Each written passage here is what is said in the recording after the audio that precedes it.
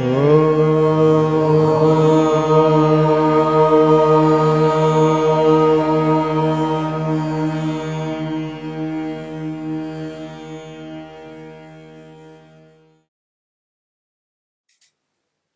think that you are free, you are free.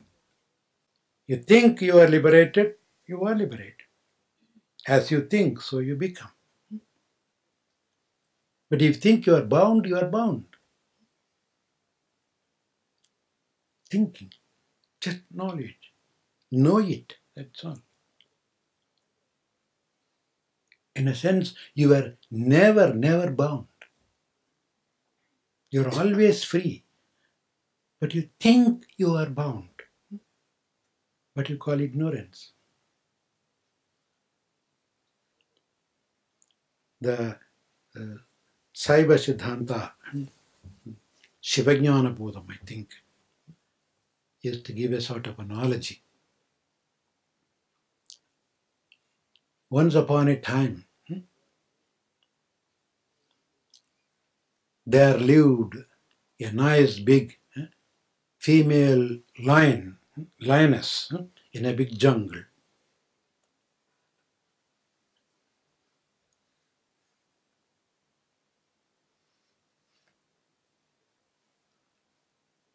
After some time living there, she found a friend, a mate, and they lived together, and she became pregnant, and she was expecting a baby, a lion cub. At that time, some hunters came into the jungle, and they were shooting animals, and they saw this pregnant lioness, and they were chasing. So the lioness jumped for its life, and as it was running and jumping, it gave birth to the baby. And she couldn't stay behind to do anything with the baby. She had to save her life. So she ran away. But the hunters didn't see the baby cubby lion. So they thought the lioness ran away, and they got disappointed. They went back. The baby lion was lying there crying. At that time, a flock of sheep came. There was a mother sheep. When the mother sheep saw this baby, it went there and started licking. And then the baby slowly got up, and the mother gave some milk also to the cubby lion. And the lion cub started drinking milk from the sheep and then joined the flock. And it was just going like everybody, bah, bah, bah, bah. Because in the midst of lion, what can you do in my sheep? From the very childhood, she didn't know that it's a lion. It did everything like the sheep. It went on for several years. It grew into a big lion, but still it wasn't the sheep in the flock. One day, another big lion came hunting, and it saw the whole flock of sheep, and it came running to catch. They are all running ahead.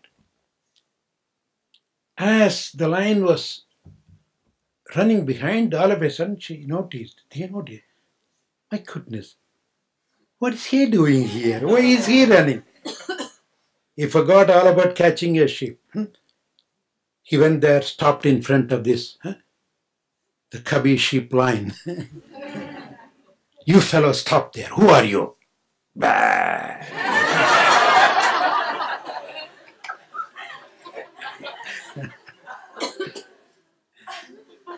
Aren't you ashamed? You are a lion. Again. He got really angry, held her, mad, tight, took him to the water source and said, look there, look who you are. First this got frightened, but then the lion insisted, come on, look, look. When they look,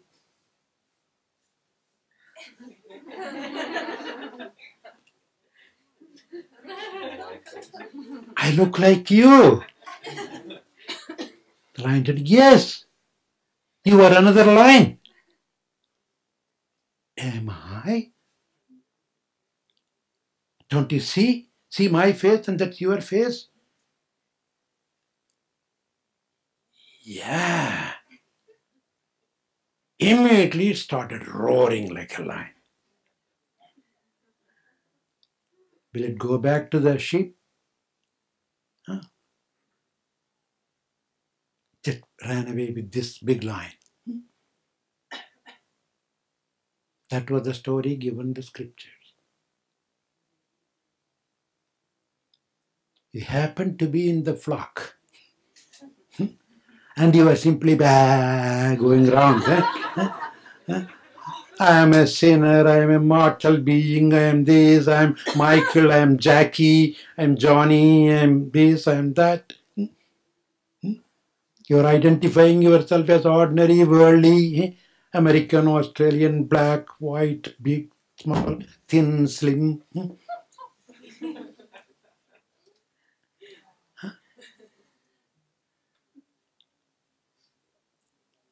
Until another lion comes and catches you by your neck and come on, you are no more that shape. I'm not going to take you to the grazing field.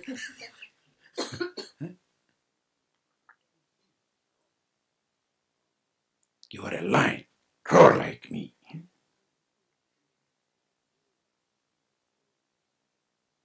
But of course, when somebody bites you, catches you like this, you try to get out of it. Don't touch me.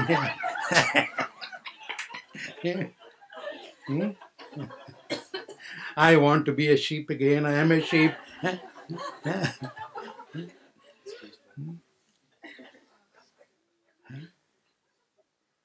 You just want to be a cheap sheep.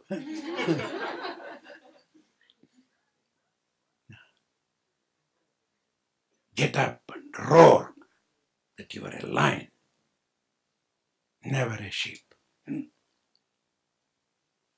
I am that I am. Aham Brahmasmi. Shivoham. Yeah. Exert your true entity. Remember that always. Get resurrected. And then use the body. You can just move around for 40 days if you want.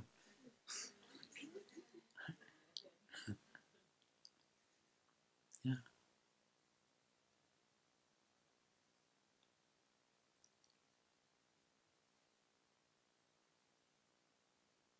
So let us really celebrate the great, glorious day of Easter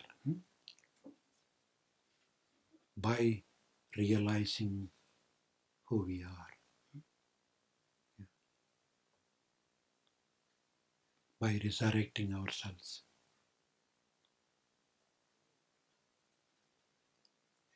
By literally passing over from the ego Egypt. It must have been ego Egypt. They just go. Egypt it became. To the Israel. Gypped by the ego. Gypped by ego, yeah.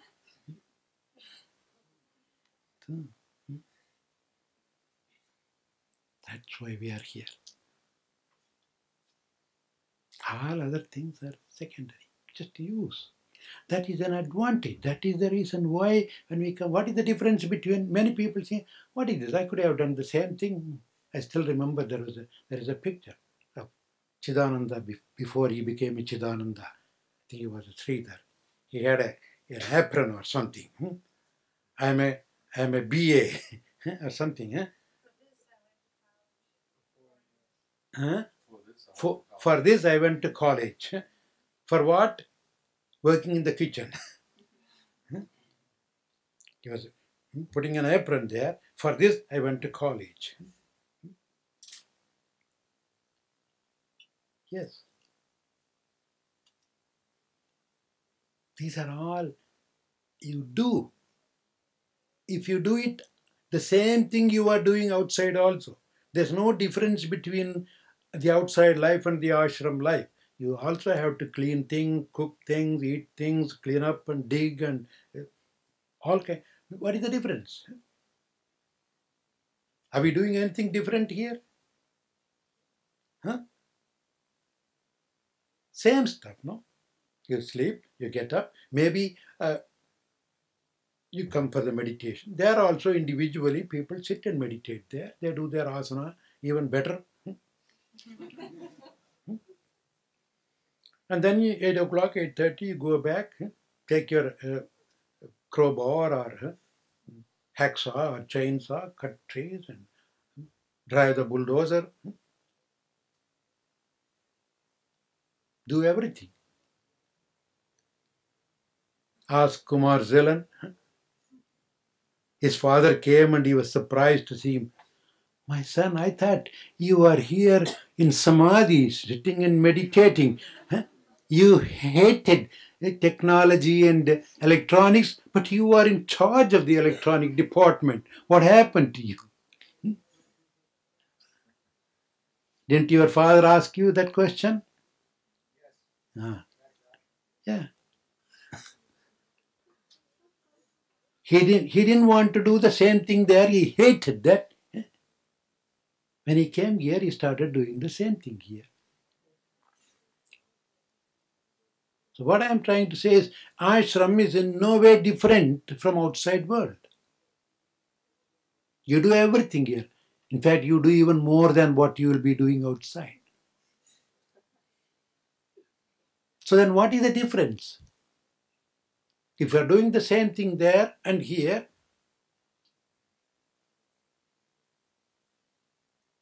what do you expect to happen? So it's not the doing. It's not what you are doing, but it's your attitude.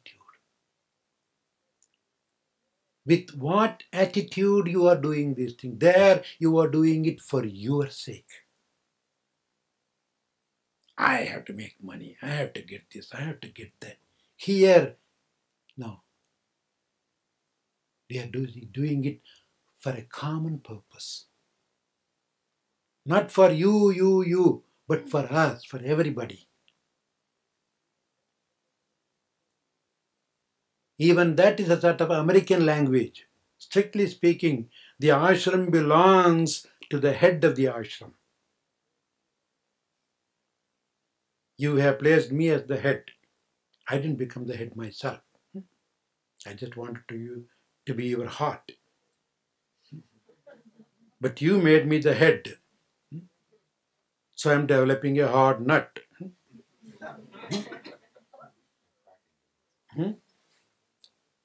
So, if I am the head, that's why I even called it Satchidananda Ashram. It's not Devananda Ashram, Swarupananda Ashram. No. What does it mean? It's my ashram. And what are you all doing here? You are serving me by serving the ashram. Of course, the ashram in its turn serves everybody, not only you, even the public at large. But the idea here is, whatever you do, you are not doing for your sake. Either for the sake of the head, the teacher, or for the sake of the community. See how easily the tie of you, your, me, mine is taken out. That's the only advantage of living in an ashram. It simply takes you the pinch. The idea that me doing for my sake.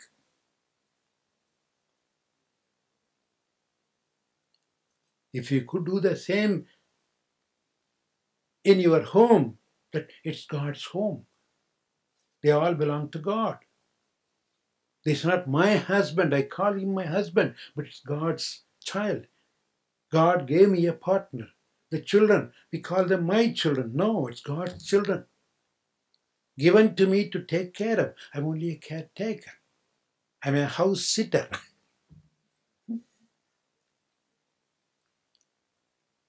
Then you make the house another ashram.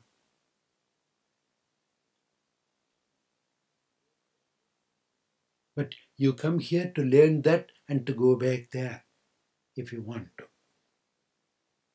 This is a training place where you can forget yourself. Renounce everything that you call yours and then work for others.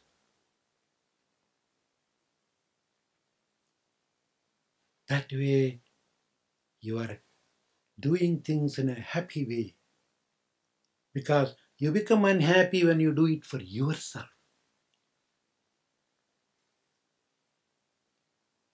But when you do it for others, it's a joy. I'm doing it for everybody. You have been freed from that agony of I, me, mine. That's the only difference between living outside individually and living in an ashram. It belongs to God. In a way, this becomes a training center, so that one day the whole world is your ashram then. Who is the head of the whole world? The teacher of the teacher. Guru or Guru. Jagat Guru. Brahmanandam. Paramasugatam. So we are all doing for that Guru who owns the whole cosmos.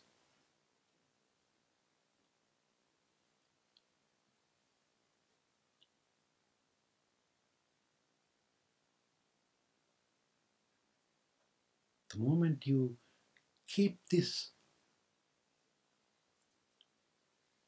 in your heart and you function with this knowledge, you are past. That is pass over.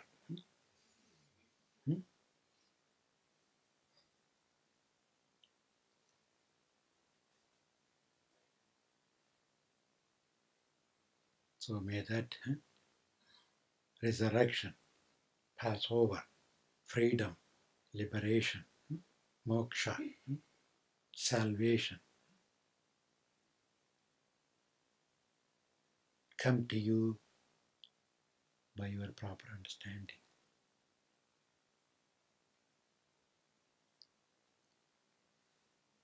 Let this auspicious day